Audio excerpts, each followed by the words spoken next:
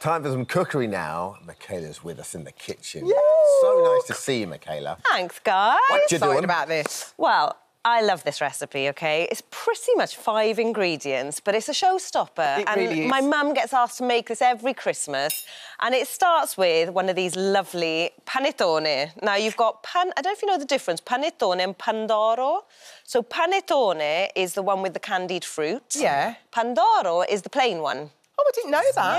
Yeah, and this is, like, known for Christmas because it's meant to reflect abundance and happiness. Love a panettone. Yeah. Well, a lot of people will say they love it, but it's, like, so much. And so what's great about this is we'll always have one on Christmas Day, but there's always leftovers. And bread and butter pudding. Nice. And is this how this recipe came about? Was it the fact that you had so much of it? Yeah. So, I mean, bread and butter pudding, traditionally made with bread. But so what I would say is you can do this recipe with any sort of sweet bread. So croissant, even kind of a toasted tea cake. Yeah. Something which has got that almost natural sweetness.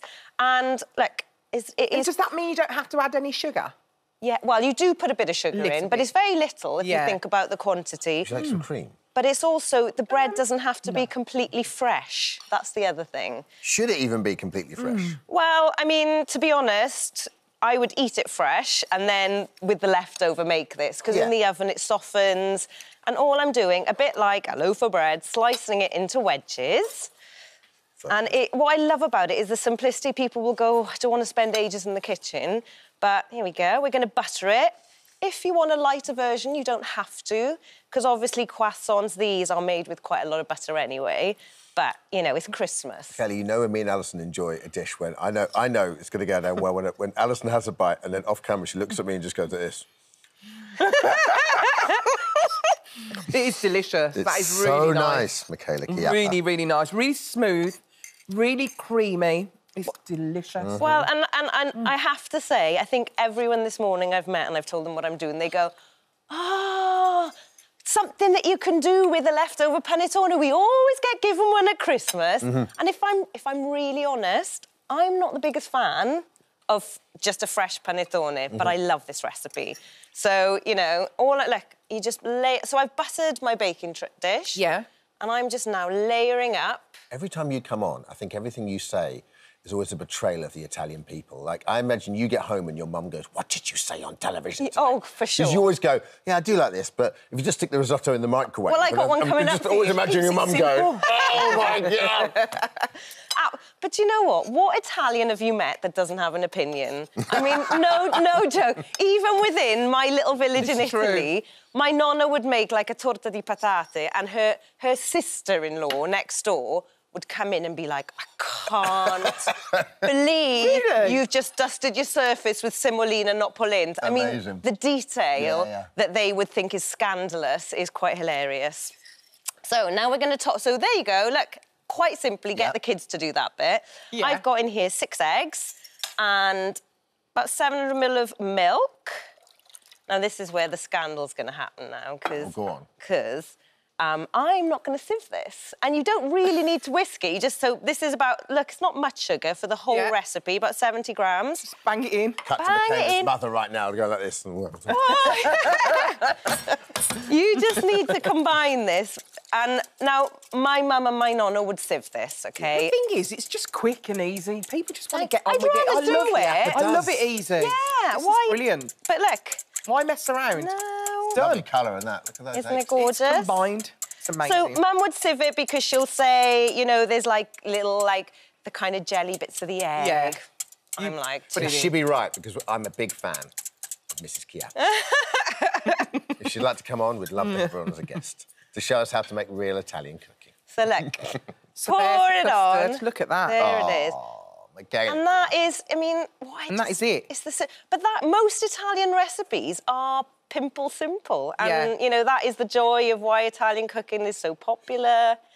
Oh, I just love this dish. Bread and butter pudding is one of my favourite comfort foods ever. Glorious, I absolutely love it. The only problem is you have one little taste and then you want the whole lot. Why not? It's Christmas. Yeah. So this is going to now go in a bain-marie. Now, people get very scared about bain-marie and they go, oh, my goodness, oh, my goodness. What it means is that's going to sit in a pool, a bath of water, quite literally.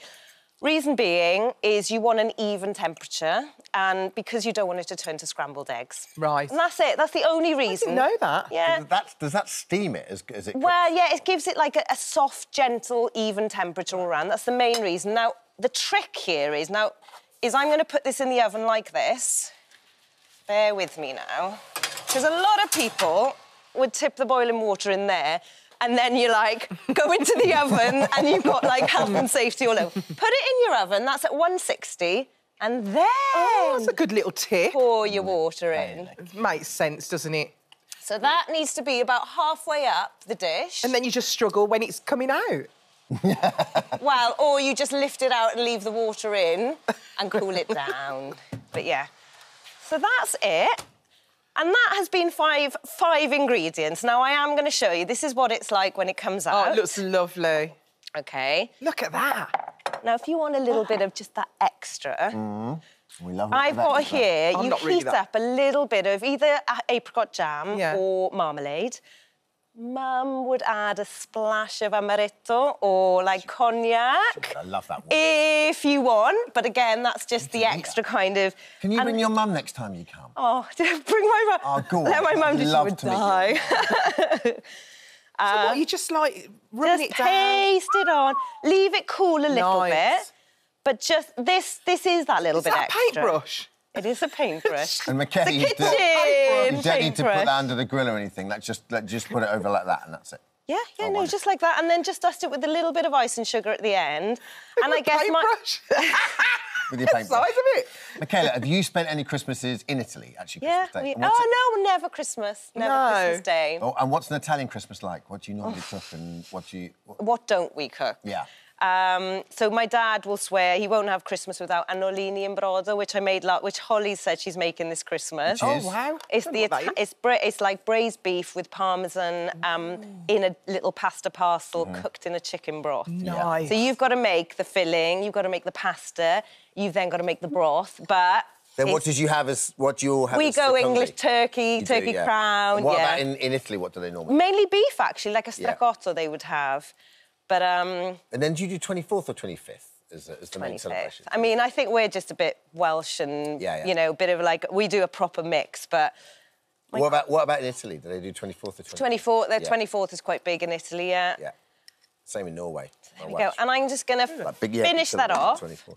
with a little sprinkling of snow, like ice and sugar. My question for you, OK, is cream or ice cream? Ice cream every time. Me too. What about Hot you? and cold. I like a little bit of both. Oh, Of course you would do just it. kind of gets in. And, It's got to be boiling hot, though. But I think... And then ice cream. Boiling hot and ice cream, I agree with you. Nothing better. Look at that bit of snow. Thanks, Michela. Thanks, Pleasure. Michela. Thanks, guys. Thanks so much. Now, for all details of today's recipes and more delicious ideas from our chef, download the free This Morning app.